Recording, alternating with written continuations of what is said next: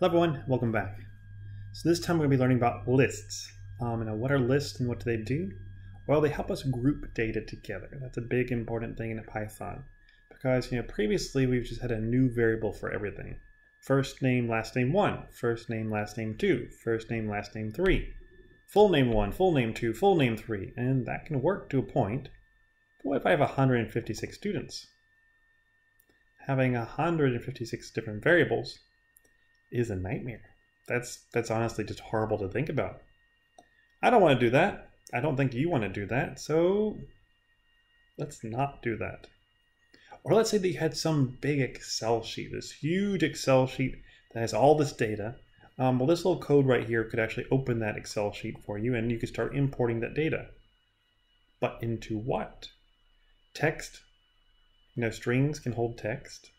Regular variables hold numbers. But what about long sheets of data? Well, this would go into something called a list. List right here. Lists go in square brackets. The type of bracket matters. If you use a different type of bracket, it creates a completely different thing.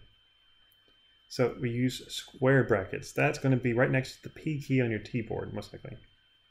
P key on your keyboard, goodness. So you have some variable name, equal sign, square bracket, and then a bunch of stuff inside of it separated by commas. Okay, so let's try that out. What we're going to do right here is we're going to put all of these people, all these characters, into a list in alphabetic order. Oh. Okay, so characters equals, and then I'm going to do it using their variable names, not their actual names. Okay, so name 2 is Link, name 4 is Navi, name 3 is Sheik, and name 1 is Zelda.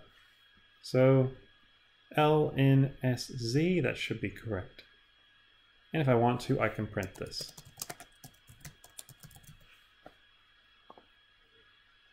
Cool. Woo! There's lots of fun things you can do with this.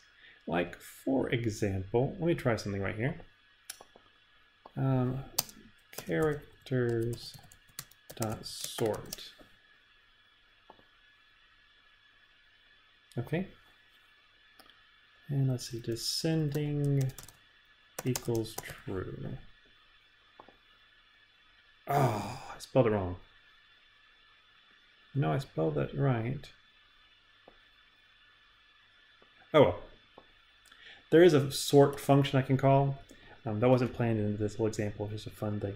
And you can reverse it, so it can alphabetize it for you automatically.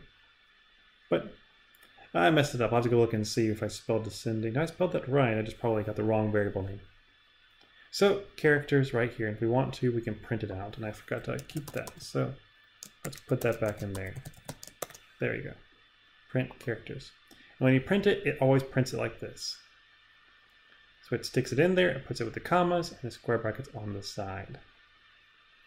Okay, so this is a list. I'm actually going to stop here with this one because we're going to go into a whole lot of detail next time on how you access that list and use that list.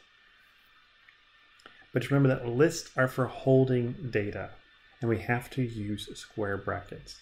So I hope this helps you. This is just the beginning of lists. We have a lot more examples to go through, and we'll do some of those next time. I'll see you later. Bye-bye.